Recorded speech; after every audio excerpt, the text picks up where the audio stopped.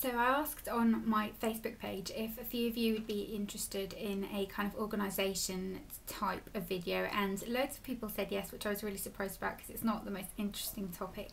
But I'm going to focus today on organisation tips when it comes to beauty products. So having a lot of beauty products, how that means kind of adapting your organisation skills and your organisation tips, and just little things that I found that have been very helpful for me.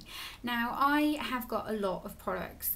I've probably got more than the average person. That's not me bragging, it's just that I review a lot of products, I test a lot of products, I buy a lot of products for video purposes, so I have got more products than the average person, and housing those products can be very difficult. I have done a kind of makeup collection and storage type of video. If you want to go and have a look at that, that should kind of give you a little bit of information as well. But I also definitely feel like I've found quite a few little tips and tricks that I find really help me when it comes to organising things, and not just beauty things, things in general, but I'm going to start with the beauty things.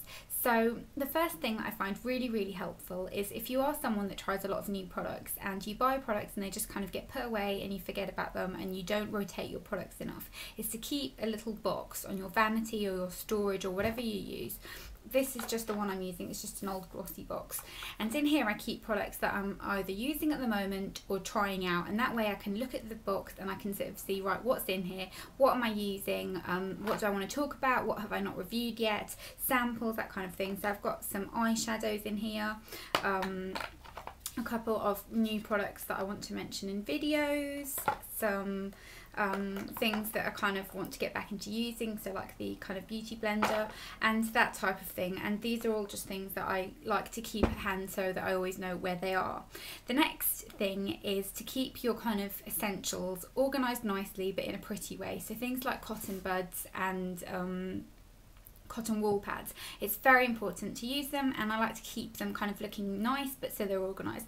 I like to use these little glass jars. This is just from a charity shop, and it's just this kind of riveted glass jar, and in here I keep my cotton wool pads, so it's great because I can just get them and they still look pretty and you don't mind them being out. And then here I've got my cotton buds, and this is an old candle jar. I love this jar. It's an old Aromatherapy Associates candle, and it just kind of, it's slightly clouded, and I just think it looks really pretty, and it's a nice way to keep things organised. Another thing that I love, and I have these scattered all around my house, is little bowls. So we have one on the kitchen table that houses paperwork and keys and that kind of thing, and then we have one on the counter that kind of houses like little bits and bobs, safety pins, that kind of thing. I have them everywhere and they're just handy to have. And I have this one in my bathroom which houses kind of little things I've been using, and if I take my jewellery off in the bathroom I tend to put it in here. And this is just this kind of pretty, I'll take what's in it out so you can see, but it's just this kind of pretty rose printed bowl which my sister bought me for my birthday or for Christmas I think, and I keep kind of things like hair clips, tweezers, a hair donut that I used last night, so kind of things that I used, and they're just in that bowl versus being scattered all over the house, and I find that that's much more helpful. Then I like to keep kind of essentials in terms of products kept away, things that you don't want kind of out and about. So things like perfume, for example, I do like being on display because they're very pretty, but some things you just want them kind of put away. And I like to keep my kind of nighttime essentials in these little cute boxes. I've just got this one right here. This has a body butter in it and I used it all up, and I just really like the design of it, so I just keep kind of little essentials. So my Molten Brown Pillow Mist, a spot treatment, Lanolips, just kind of those things, so they're not lying around everywhere and they just look pretty and they're put away. And then I've got another one right here which was a it came with a mug I think, and it's just a beautiful Marilyn Monroe box, and I like to just keep my kind of, again, sort of nighttime essentials. So I've got like a body butter, hand cream, shea butter, that kind of thing, and they just sit away in these boxes. They're tucked away, they're easy to kind of conceal, and they still look pretty because I like things to be organised but to look pretty at the same time. That's something that's very important to me personally, so I definitely like to make sure that things are kind of organised in that manner, if that makes sense. And I also like to kind of try and not keep things that I know I'm never going to use. So if you do kind of hoard products, which is something that a lot of us tend to do, try and give away things that you know you're not going to use. I tend to give them away to kind of friends and family if it's something I'm not going to use, or if you've got products that you think other people would really like, so you could sell them, kind of have like a little blog sale or something like that.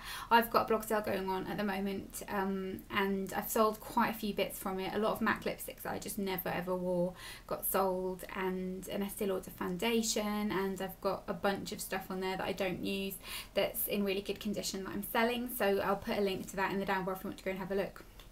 I've still got some like MAC lip glosses on there and stuff like that, I think. But don't keep things just for the sake of keeping them. If it's not something that you really will use, get rid of it. There's no point in kind of hoarding makeup. I do tend to kind of try things, and if I think I'm going to get use of it, or if I'm going to use it in a video, then I keep it. If I know I'm not going to, I do tend to just get rid of it because there's no point in keeping it. In terms of kind of keeping your house tidy, a lot of people kind of wanted me to talk about that. I have days where I clean, and then the rest of the time I just do slight cleaning. So I'm very much a person who I like to have like a big clean and then not worry about it for much after that. That's just kind of how I enjoy doing it. So I have a big massive clean usually on a Friday, because I'm usually out at the weekends and I don't want to have to kind of worry about it, and there's no one at home on the weekends to kind of mess it up normally anyway. So I'll have a big massive clean on a Friday evening, kind of wash the floors, hoover, tidy up everywhere, clean bathrooms. I am a little bit obsessed about the bathroom being clean. I need the bathroom to be clean. I hate my bathroom being dirty, and I kind of put bleach everywhere and clean it really properly. And then just kind of small things, so like wiping the table after you've eaten your food is really important because you're getting rid of all the crumbs, the odd bit of hoovering and that kind of thing. But generally I tend to kind of do a big clean and then kind of top up during the week. Maybe like on a Tuesday or something I'll hoover. We don't have pets or anything like that, so you don't need to hoover tons, and we've got wooden flooring downstairs, so you don't need to do that too much either.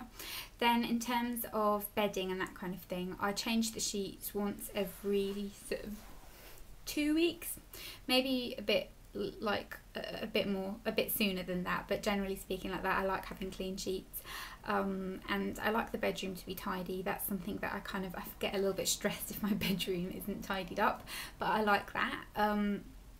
Having kind of like little nice bits and bobs is really important as well. So kind of when it comes to home decor, I like kind of things that are a little bit different, and I don't have a particular style. I do like very shabby chic things, but I don't like everything being white, and I do like the odd bit of like modern art and that kind of thing. So it's something that I am quite interested in, and I tend to kind of go, I don't go with a theme, and I don't like things being very, very perfect. So I don't like all my furniture matching too much and that kind of thing. But I know that a lot of people had asked me about kind of the bedroom furniture, and the bedroom furniture was actually really great. If you want me to kind of do like home decor on a budget or something, maybe I could do that, because the bedroom furniture is all new. We bought it all apart from the bed when we moved into this house, and we'd spent loads of money on everything else in the house, so we didn't want to spend too much, and we did it on a great budget, and I'm really pleased with how our bedrooms turned out. Kind of the cabinets behind me were all from IKEA, and they were I think £20 each, and we've got 4 of them. And then the little bedside cabinets as well, and my dresser, I just did it on a really kind of low budget, and I love how it looks, and it's kind of very wooden and calm. It's a very calm bedroom, which I really like.